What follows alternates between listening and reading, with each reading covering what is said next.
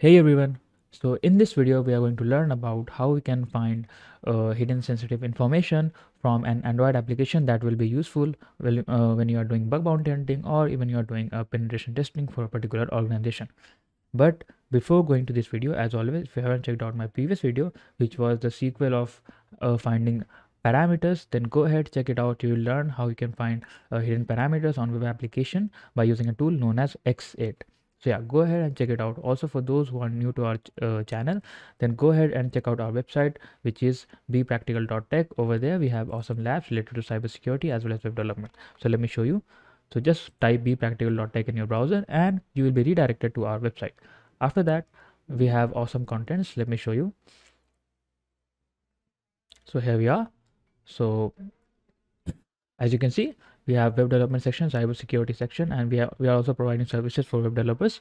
And as you can see, we have contents over here like how to find no rate limit on forgot password pages, what is XSS, SSTI, and so many things. And the interesting part is that we are also providing labs and which is free of cost. So currently all these labs are based on account takeovers, so you can go ahead and test out your hacking skills and increase your hacking or bug bounty hunting skills. And all of these labs are absolutely free, and all of these labs are based on real world scenario. So go ahead and play with these labs and increase your hacking skills. Now with that being said, finally let's get started.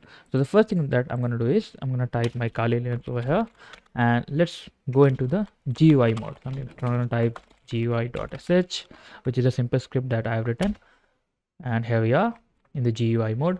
Now over here what we need to do is we need to uh, type a particular thing, which is APK leaks. So type APK leaks, and after that type GitHub, right? So here we are. So the first link is what we need to click, and don't worry, this link is also given in the description. So here we are. Now there are two ways to install this tool. It's quite very easy. So let me show you. The first one is to type pip3 install APK leak, which is quite easy. The second way is to clone this file and just go to the APK leaks and install the requirements, and we are good to go.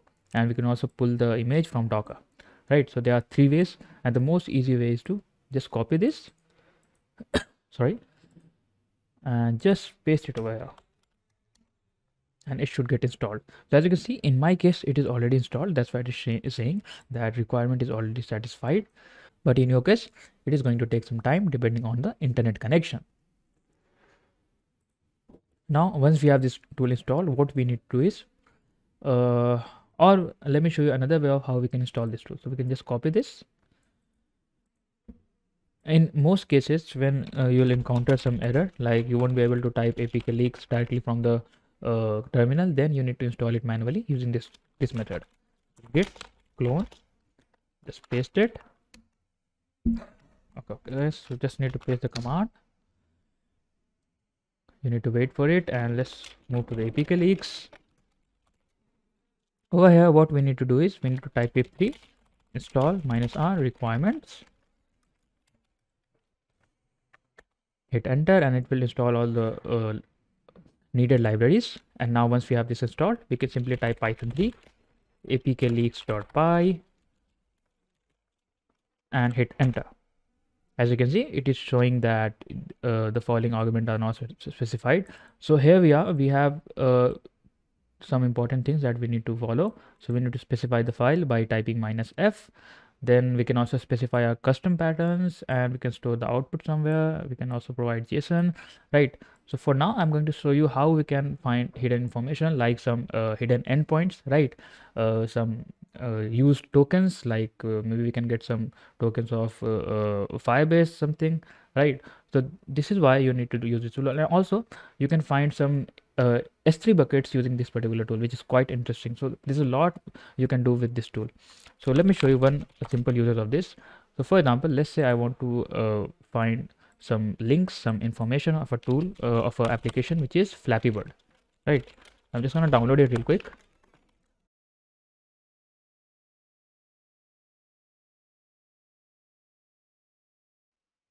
So here we are, the file has been downloaded. Now let us see that how we can use this tool, right? So what we can do is we can just, let me just go to the download folder,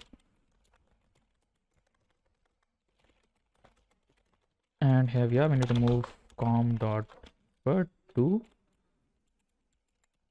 APK leaks. Let's go back.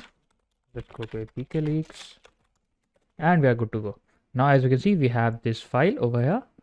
And now let's try to find some information about this file, like some links, like some sensitive tokens, like S3 buckets, and so many things. So let's just type Python 3 apkleaks.py, specify -f, and just type the file name, right?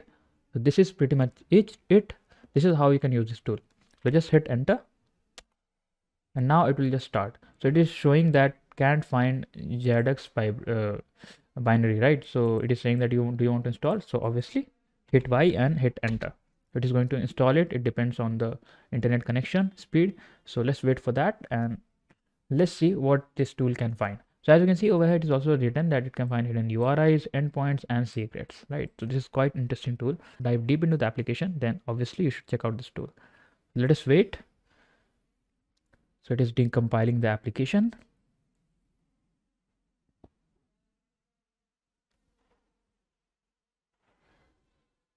And now finally the scanning language started, and as you can see, so the only thing that it was able to find was some links. So here we have some hidden links, and if you are doing some if you're using this tool on some bug bounty programs or some application that is in bug bounty program, then you will find more and more things. Like as you can see, we have find some external links over here as well, some Amazon link and some GitHub, right? So maybe we can use this to find some more information. Maybe there was some hidden things like sensitive tokens, ID, password that maybe was leaking on GitHub, right? So this is how we can use this tool to find hidden information from an Android application, right? So I hope that you have understood that how we can use this tool to find hidden secrets, URLs, etc. of an Android application. If you have any doubts, if you have any issues, then feel free to comment your doubts in the comment section.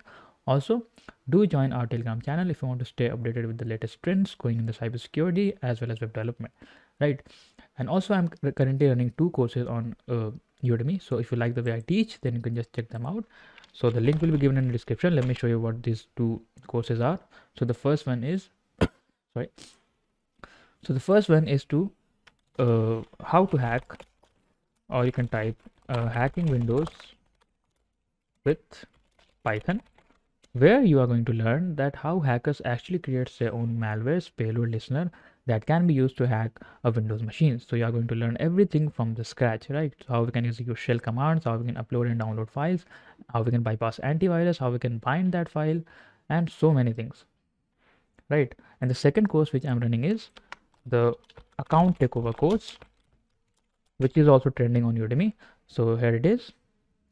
This is the course where you are going to learn that how we can find account takeover vulnerability on web applications. So we are going to learn how we can dive deep into the application, what are the different ways to find account takeover. We are going to see some real life scenarios, and all of these things that we are going to do is based on real world scenarios, and we are going to do all of these things practically, right? So go ahead and check this course as well if you want to. So with that being said, again, if you have any doubts, then please make sure to comment your doubts in the comment section. And with that being said, thanks for watching and keep learning.